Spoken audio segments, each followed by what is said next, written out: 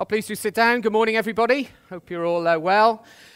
Just like to say at the start, we're talking about marriage this morning. I'm not up here because I am now an expert in marriage or achieved some kind of sort of elevated status in marriage. If that was the case, I was disavowed of that yesterday afternoon. We were heading out to Les and Kathy's wedding, and in my normal way, I was exasperating poor Caroline by being ready just on time. Picking up my usual coat I was going to wear, I was gently reminded that that may not be appropriate for a wedding, attired in a suit and tie, and that maybe I should consider wearing my the posh coat that I used to wear to work when I went up the city a year ago. This also was playing into an area in which I exasperate my poor wife, which is that I don't always put things away where they can be found. So I'm desperately thinking, where have I put this posh coat? Searching around the house, I seem to think I've put it in someone else's wardrobe. It didn't fit in mine. I look around everywhere to see where this could be. Having not found it, I'm left with only one alternative, which is to confess. Rather schoolboy error, I also in that confession made slight light of it by saying it doesn't matter, not a good idea. What is going to happen next? Well, I'm rather surprised to hear a sort of a sheepish voice from downstairs say to me, actually, I think I might be wearing your coat. We are not yet a well-oiled machine in marriage. Just wanted to say as well, we're focusing this morning on marriage. So if you are not married, you have been married, or you're single, or you're single and you long to be married, we are looking at that subject and that aspect of humanity, particularly in 2 weeks' time. We're also going to look today at the subject of marriage, rather than particularly what it is like to be married and what we should be like, male and female in the home. Again, later on in this humanity series, we're going to be looking at that together. But before we come to look at marriage, let's bow our heads and ask for the Lord's help as we consider his word and his ways. Lord God, we come here this morning because of your Saviour, the Lord Jesus Christ. We come here this morning because you have first called us to come here to know salvation in Christ and to follow him all of our days. And so we pray that as we look at this great subject of marriage and your purpose for marriage, we pray that the Lord Jesus Christ would be exalted in our eyes, that we would see something new of him and be in wonder at his love for us. And Lord, that would inspire us in all we do, not least in our marriages and the way in which we regard human marriages. We pray these things in his name. Amen. Well, you probably know that marriage as an institution is under attack in our age and our culture in a way maybe it has never been before. We have those who are openly hostile to the idea of marriage. They don't go out and say, actually, marriage is bad, we should ban marriage. No, they try and undermine marriage. They say that marriage is just a social construct. It's something that each culture and each generation needs to mold and change from learning from the past and mold to its own ways. Their narrative goes something along the lines of the biblical way of marriage. Well, that's just, for the old days. And actually, even in the old days, it was a way that was used by men to abuse women, to oppress women, and to exclude those who maybe were LGBT. And so they say marriage needs to be redefined. And of course, in our country now, marriage has been redefined in the law and in the statute. So it really looks quite different from the biblical concept of marriage. Others, of course, in our society seek to marginalize marriage. They say marriage is just one option that you can enjoy for enjoying sexual intimacy and for bringing up children. This group believes that the biblical marriage principles of sexual faithfulness in particular are actually denying them and constricting their freedom. Their narrative says something on the lines of, I know what I feel and sex feels good, so why not have sex as often as possible with as many people as possible? I don't want to be restricted by this idea of marriage and lifelong commitment. And yet, as marriage moves further and further from what God intended it to do in the way it functions in our society, it's maybe no surprise that we find marriage and indeed our society in crisis as a result. Here's some statistics from the British Social Attitude Survey in 2013. Almost 2/3 of people believe that sex outside marriage is not wrong at all. That is an all-time high. Only 40% of people agree that people who want to have children ought to get married. That figure was 70% in 1989. 50% of children are now born outside marriage. Only 50% of children reach the age of 16 living with two parents. That means there are 2.5 million children in the UK living in single-parent homes. Record numbers of 45 to 64-year-olds are now living alone. And add to that the explosion in the availability of and the addiction to pornography. It all testifies to a society that believes the easy thrill of casual sex or self-stimulation is far more rewarding than the hard relational work of marital faithfulness and love. So this morning I want to look at what the Bible has to say marriage really is. And hopefully as we go through this we'll see very clearly that marriage is part of a much bigger story. The true story that gives marriage not just meaning and purpose, but a real weight of glory.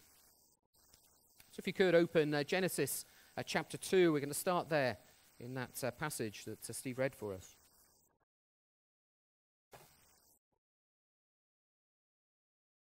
So we looked at this, if you were here last week, in detail with Graham. We're going to have time to skim through that and pick out some principles for marriage this morning. But if you didn't hear that sermon, can I encourage you to log on to the website and listen to that this week.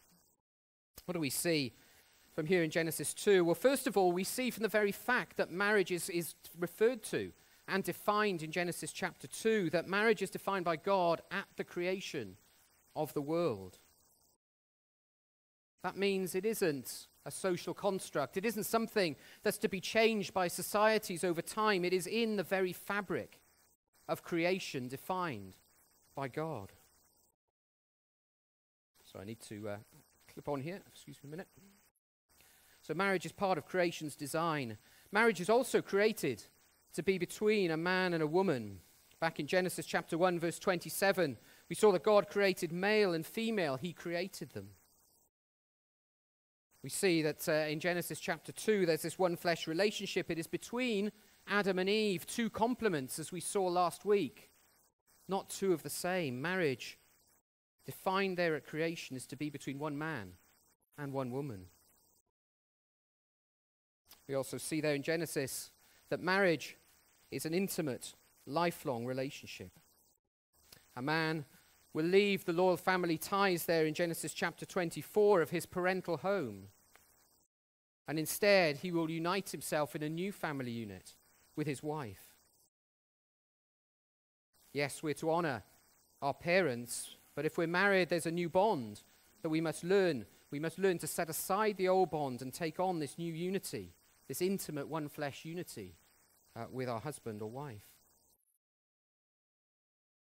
We see as well in Genesis 2 that sex is for marriage only. It is from the union of husband and wife in marriage. This one relationship is formed, and it's out of that. One of the ways that that works out in the physical sense is sexual union.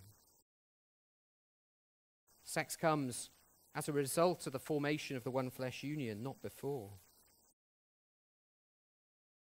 We also see in Genesis 2 that marriage is created for glory and not for shame. It's a rather strange verse there, isn't it? In verse 25, right at the end, where he talks about Adam and Eve were both naked, but they felt no shame. See, in the Bible, covering up is associated with shame, but here very clearly marriage is not a thing of shame. Sex within marriage is to be celebrated and enjoyed. It's not something to be ashamed of in marriage. So we see marriage is part of creation, and of course creation itself is a big story, isn't it? But creation is part of a bigger story, a part of a bigger story of what God is doing in human history throughout time. So turn on, if you will, to Ephesians chapter 5. Ephesians chapter 5 here, we find we're moving on to the story of redemption, to God's work in redemption. If you're familiar with the big story of the Bible from start to end, you'll know quite often we divide that the work of God in human history into three phases. There's creation. There's then, of course, the fall when things go wrong, but God coming in and acting as redemption, paying a price so that the effects of the fall can be put right and reversed. And then there's a future element of what God will do, and God has said he will do in restoration in the future. So after creation, we found in Genesis 3 came the fall. Adam and Eve's relationship with God was broken because they didn't trust God and his goodness and his ways. And one of the results of that, amongst other things, was that male-female relationships would be characterized by conflict and struggle. When we come to marriage, we need to realize and recognize that we come to marriage as fallen and broken people. If we don't do that, we're going to struggle as we seek to be married and in close relationship with someone else who is broken and fallen. We need to recognize that we are fallen. We have all inherited sin from Adam and Eve, and we are all affected by that. Those of us that are married in our marriages as well. What is the biggest story? What is the biggest story that we're looking at here? Well, actually, in Ephesians 5, there are two important relationships going on here in this passage in Ephesians 5. First of all, there is the relationship between Christ and his church, between God and his people. And then secondly, there's the relationship between husband and wife. I don't know if you noticed, but these are just completely interwoven with each other, aren't they, in Ephesians 5? Almost so much that Paul at the end has to clarify which one he's talking about when he says, no, this profound mystery, I'm talking about Christ and the church here. Stories are so interwoven in how we're to understand them. But just to help us to work through that this morning, what I'm going to do is go through Ephesians 5 first and look at what it has to tell us about the relationship between Christ and the church. And then we're going to come back and look through it again to see what are the implications of that for the relationship of husband and wife. So, we look at the relationship of Christ and the church. Look there in verse 23. What do we see about the relationship of Christ with the church? Well, we see it's an intimate unity between Christ and the church. Christ and the church relate to one another as a head relates to a body, as different parts of the body relate to one another. So close is that unity. For Christians, the Bible tells us that when we become Christians, our faith in Jesus Christ brings us into a close and intimate relationship with him, an extraordinary spiritual relationship with Jesus Christ himself that is as close in relationship as the parts of our body are in relationship to one another. It's a relationship that all our hopes and longings, married or not married, point towards.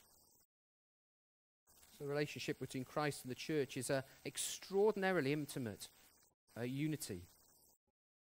We also find that the relationship with Christ and the church is based on Christ's passionate love for the church, so much so that he gives himself for her. Look there in verse 25. What does Christ the head do for the church?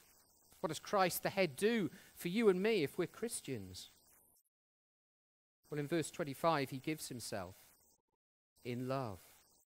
In verse 26, he gives himself in love. See, Christ's love for the church was a passionate love. If you read through the Gospels, you'll see that in the way that it works out.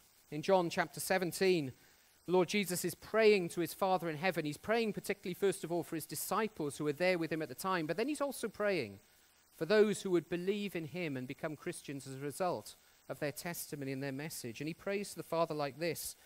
He says, I have given them, these people to come, the glory that you gave me, that they may be one as we are one. I in them and you in me, so that they may be brought to complete unity. Then the world will know that you sent me and have loved them, even as you have loved me. Christ's love for the church, that's Christ's love for us, if we're Christians, is a passionate love. And it's so passionate that it then works itself out in self-sacrifice for the object of his love.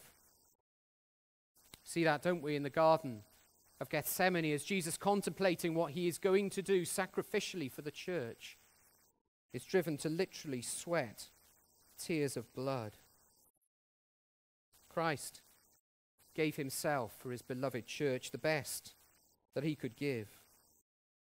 He gave himself. He died under the wrath of God in her place, so that united with her in his death, his beloved church would no longer be under God's wrath and separated from the love of God.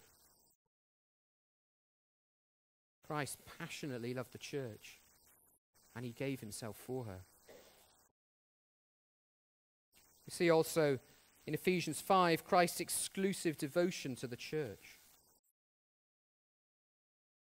What is the purpose of Christ's extraordinary love? Well, we go to see that as we move on to the next few verses. Verse 26, we find that he gave himself to make her, his church, holy, cleansing her by washing with water through the word. That word holy there means a set apart. Christ has picked specially this group of people, this church, to set them apart specially for his love, in order that they may be cleansed and washed with water through the word. See, his love for the church is directed to one purpose. His love for us as Christians is directed to one purpose: to wash us of the stains that damage us of sin, to wash us from the shame, to wash us from the guilt, to wash us from all those things we carry around as a result of inheriting Adam's sin. And he does that through his word as we hear and respond to his word. Christ's love for the church is extraordinarily passionate, and it's faithful and exclusive. We find that it is for a particular goal that Christ is doing all of this. His goal for the church in verse 27 is to make her radiant and beautiful. See, the glorious goal there in verse 27 is to present the church as a radiant bride to himself at this great day in the future that is coming, when the new heavens and the new earth start, and the great opening ceremony will be a celebration of Christ's love for his church. What will be we? That's if we are Christians, as members of that church, be like on that great day? Well, we will be radiant and glorious, because that is what Christ is doing for his church. That is what Christ is doing for us now. In verse 27, we'll be without stain. We'll be unaffected by the scars and sin. We'll be without wrinkles, the effect of death, and aging will be reversed and completely removed. Think of the most beautiful bride you've ever seen. Multiply that by an infinite number of times. That is what Christ is preparing his church for that final day, and he will delight in what he has made us. And so in verse 29, what does he do? In the present, he feeds and he nurtures his church. He provides what his church needs now to flourish and to be ready for that glorious day that is to come. Christian, you and I are part of this church. Whether we're male, female, married, single, whatever our situation and context in life, if we're a Christian, we are part of this church upon whom Christ has lavished such love. This is how much Christ has loved us. This is what Christ has secured for us. And this is why we willingly follow him and submit to him in our lives. I'll just pause for a minute and ask you, if you're here this morning and you are not yet a Christian, don't you want to be part of this amazing story of Christ's love for his church and where that's all heading? It's not an exclusive club. The Bible very clearly says all who call on the name of Jesus Christ will be saved. Can I gently ask you this morning, what is stopping you committing to this Jesus Christ? What is it in life that you just feel could be just so much more valuable than being part of this great love story of Christ and his church.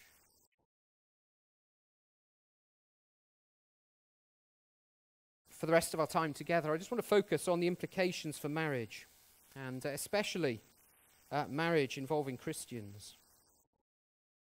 Clear implication here is so intertwined is the story of husband and wife and marriage with Christ's love for his church. The implication is clear. Marriages should reflect the reality of Christ's big love story for his church.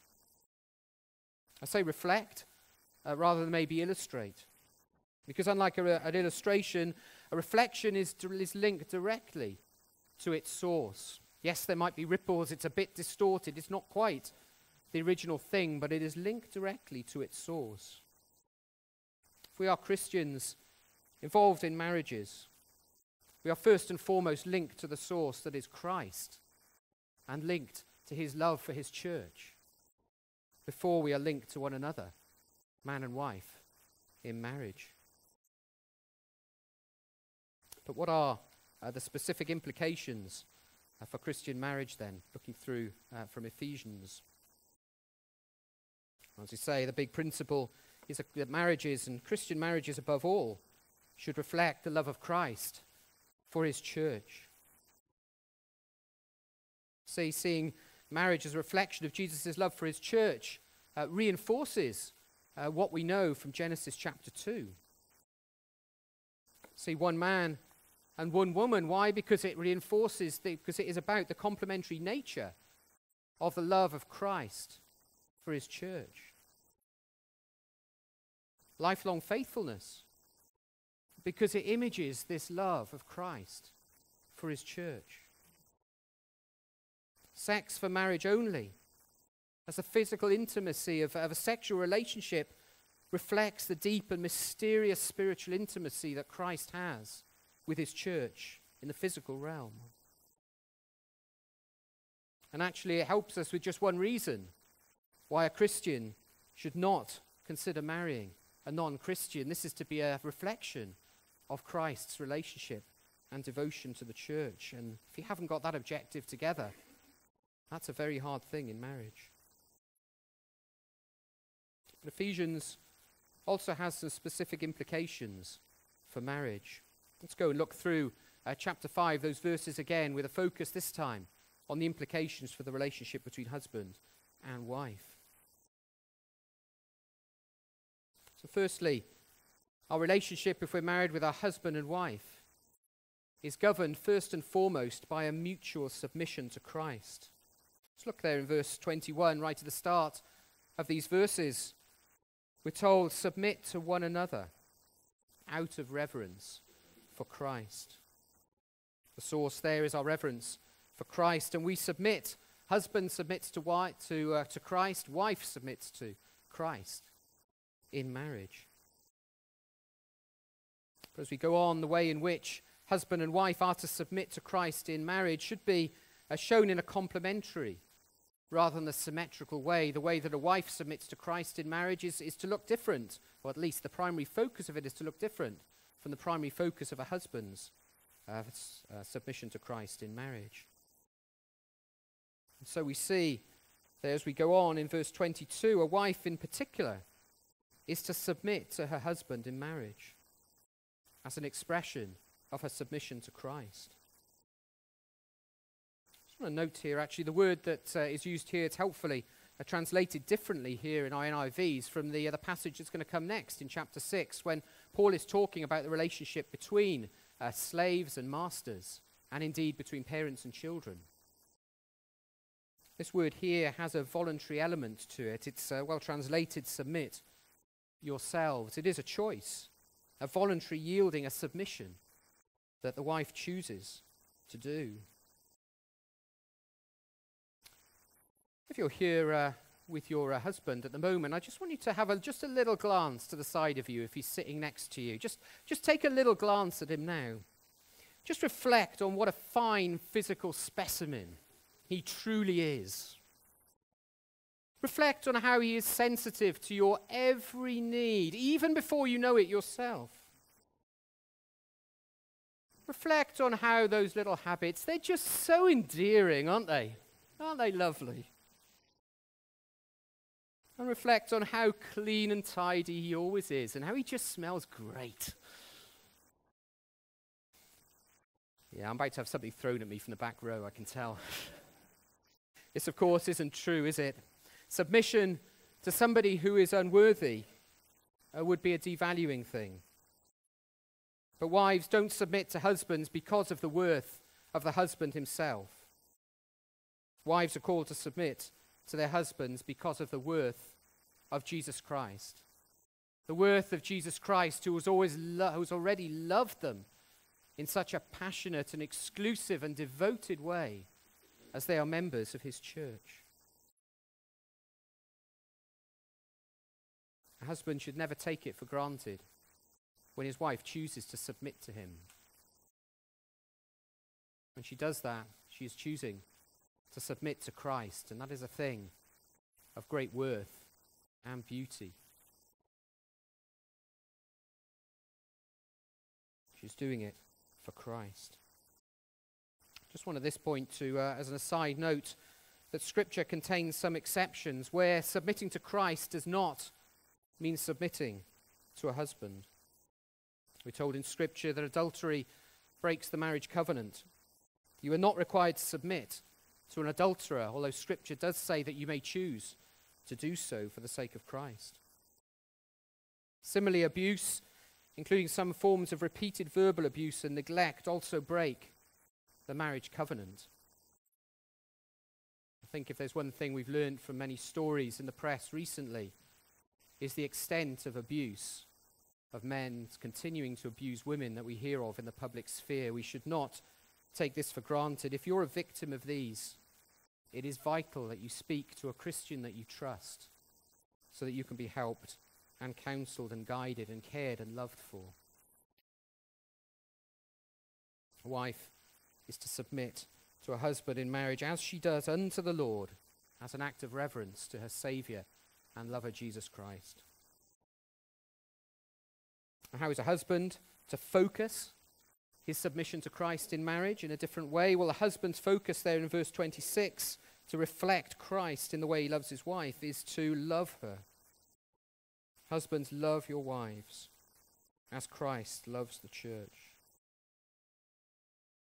Submission is a hard thing. Well, the standard here to love your wife as Christ loves the church is enormous. Christ loved the church passionately. We saw that, didn't we, in his passion going to the cross. Husband can't reflect Christ if he allows himself to be cold and distant when the relationship gets hard. After all, Christ loved the church while we were still sinners. Christ's love is self-sacrificial. That means a husband to replicate that is to put his wife's interests above, at least alongside his own. Of course, a husband won't replicate Christ once and for all sacrifice upon the cross. But Ephesians here does help us, doesn't it, in how a husband is to imitate Christ's love as he can. Look at verse 26 to 27. The goal of a husband's wife the goal of a husband's love for his wife is to cooperate with Christ's work through his word, to cleanse you both from sin, ready for the great wedding day that is to come. In verse 25, loving your wife involves treating what is important to her in the same way as what is important to your own body. And that means feeding and caring, feeding, providing what is necessary for growth, caring, looking after and making sure she is well protected and cared for, so that she indeed may flourish as part of Christ's bigger story. I'm conscious, as I say these things, that for some, you're married to somebody who isn't a Christian. And that is going to bring big challenges when you don't share the same view and high view of what marriage is. But I can say this: you are still part of God's bigger story. You are still part of God's church, the church on which Christ has lavished his love, and you can still reflect that with honor and honor your Savior as you seek to take your part in marriage, even if, rather painfully, that is not reciprocated. Husbands should love their wives. Wives should submit to their husbands out of reverence for Christ. And then just finally, we notice from these verses that it's a unity. The reflection of Christ and his church is a unity likened to being part of the same body, isn't it? And so it should be with husbands and wives, not us, not unto her and me anymore, but us. Our marriages are created to reflect the image of Christ, the intimate union of Christ with his church. It's not my favorite phrase when people introduce their partner as their better half, but there is an element of that actually that is helpful, isn't it? We're not complete as husband or wife without the other one. We're now a whole, not two individuals. You cannot reflect Christ and the church in marriage if you're content to live two ostensibly separate lives as two different individuals. Our time is running out. We've only been able to do this morning an overview of marriage.